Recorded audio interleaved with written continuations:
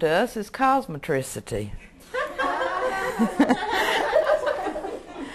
Y'all know we studied chemistry, so now we got to go into electricity because it plays such an important role in our profession. We use all of our electrical equipment, curling irons and blow dryers and hair dryers, and we also studied in 103 about electrical currents that we use for treatment, such as galvanic, sinusoidal, faradic, high frequency.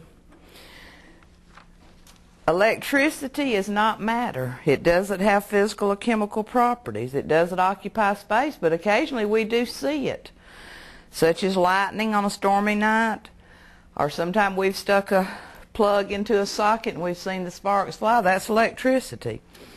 Electricity is a form of energy that when in motion exhibits magnetic, chemical, or thermal effects.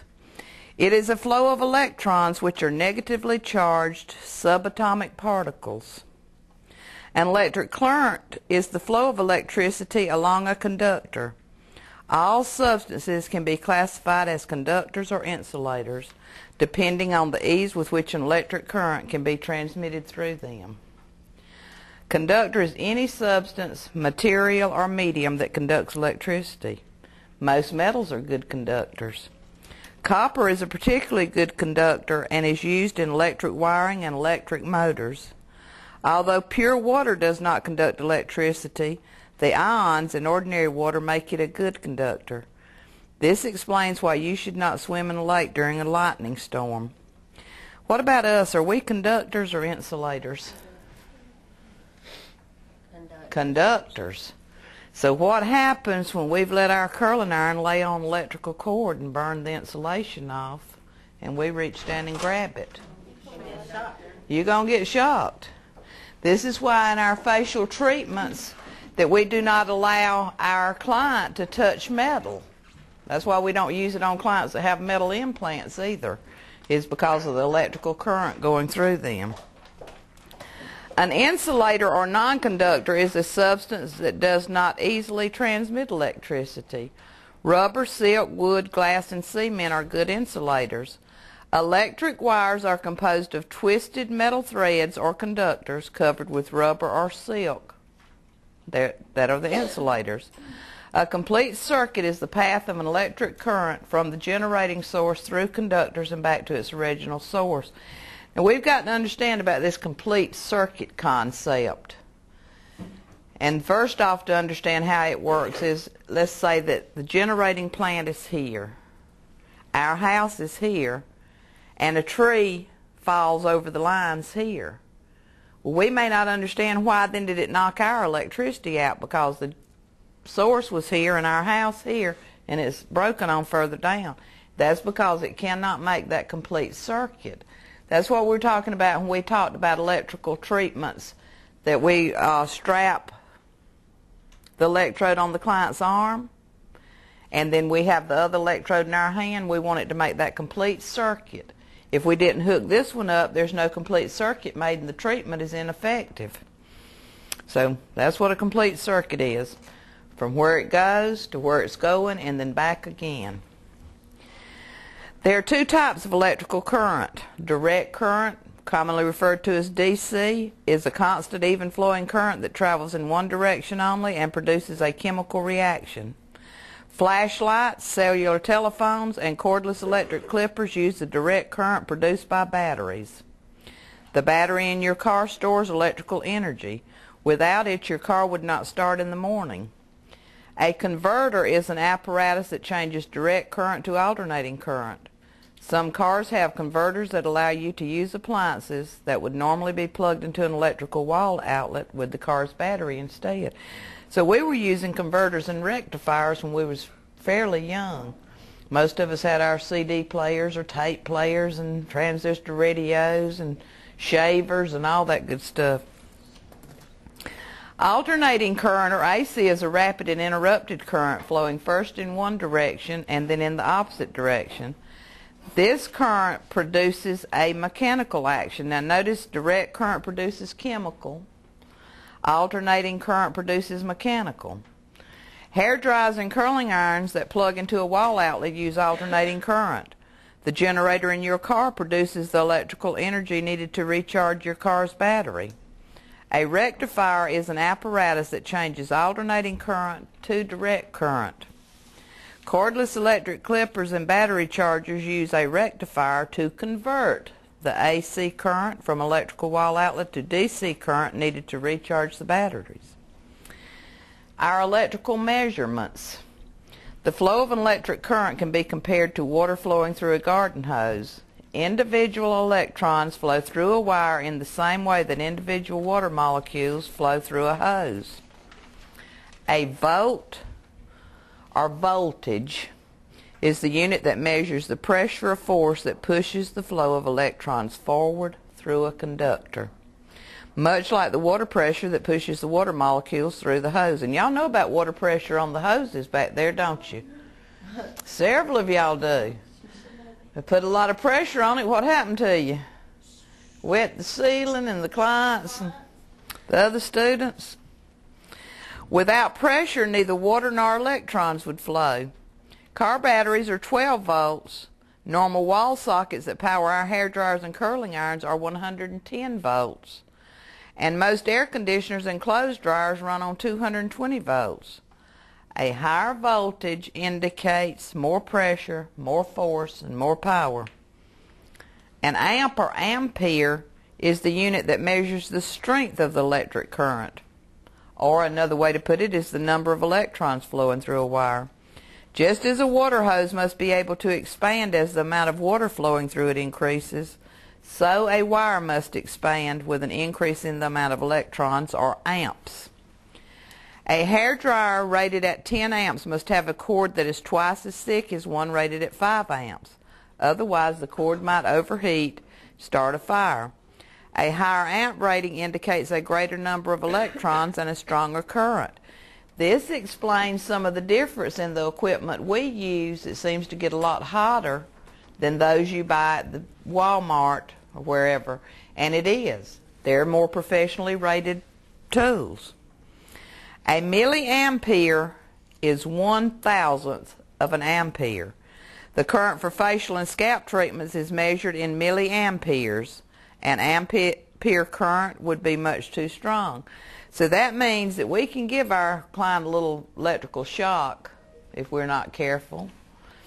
We might even cause them to get a little burn from handling metal. But we cannot electrocute them, can we? It's not strong enough. An ohm is a unit that measures the resistance of an electric current.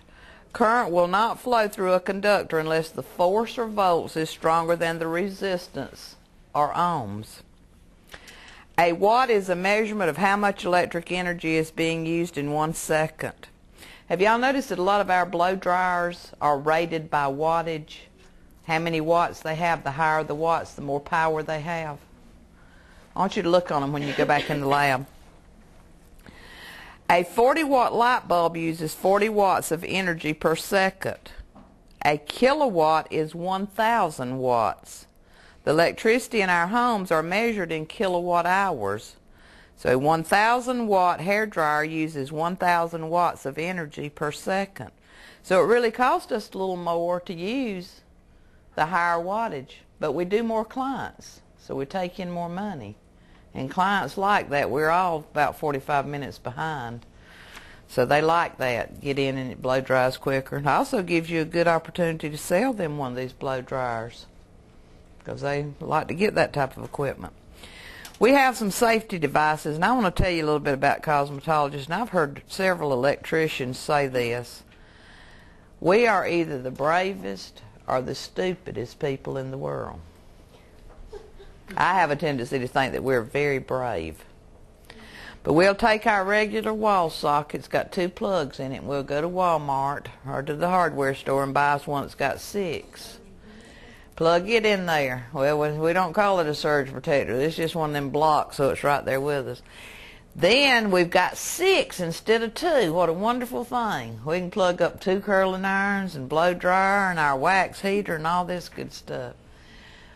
But some of this stuff needs to be over on the other counter, so we'll put us an extension cord in one of them that's got 2 or 3 plugs on the end of it. And the extension cord's going to get in our way. So if you'll notice, the extension cord has got 2 rows of wires here. And there's a middle place you can tell doesn't have any wires. So if you'll take a long thumbtack or a small nail, you can nail it to the wall with it. Yeah, getting real good now. You turn on all this equipment and one of these safety devices go off. If we're in an older building, the fuse, it blows out and we've got to replace it. Usually doesn't cross our mind to go undo some of this stuff we've got plugged up there. So we got it all going again, got our new fuse in. The next thing we know, it all goes out again. Our fuse is out again. Or in the case of the circuit breaker, it's tripped and we got to go back and trip it, you know, to get it turned back on. So we don't realize that what we're doing is these safety devices saying, look, you have got to undo some of this stuff you've got plugged into there. After a while, I'm going to quit warning you, and I'm going to let the house catch on fire or the building catch on fire. So watch about plugging those things in. How dangerous was that nail that we put through the extension cord? Very, because those wires in there are getting hot now. That's what's causing our fuse or our circuit breaker. So then it comes in contact with the metal, or could we get shock from it? Yes, we don't know for a fact that we missed all the wires. So the reason I'm telling you this, have more wires added, more sockets added. You don't add them. And get somebody to make sure they're put on a separate fuse. It's a safety thing. I worked in a salon that burned down. And it wasn't a nice experience. As a matter of fact, it took me several months to get over it just from the trauma of it. And then it happened on a Friday night, and I was totally booked along with 2 or 3 others that worked in there on Saturday morning. And it was a little bit comical the way it happened, if you could look at the comical side of it. But there was a photographer we had down doing glamour shots in the salon. Of course, they weren't called glamour shots then. You know, this is called on the before and afters. And he was on his first job out on his own after he'd got through with his training to come out of Atlanta.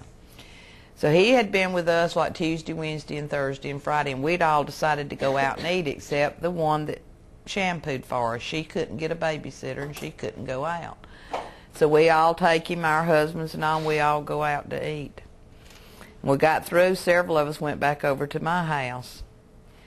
Well, about 9:30, the shampoo girl calls and said, y'all better get to the beauty shop, it's burning down. Well, I'd answered the phone. I thought she was just pulling a joke on us since she couldn't go out with us because she was a jokester. And I said, you lying? And I hung up.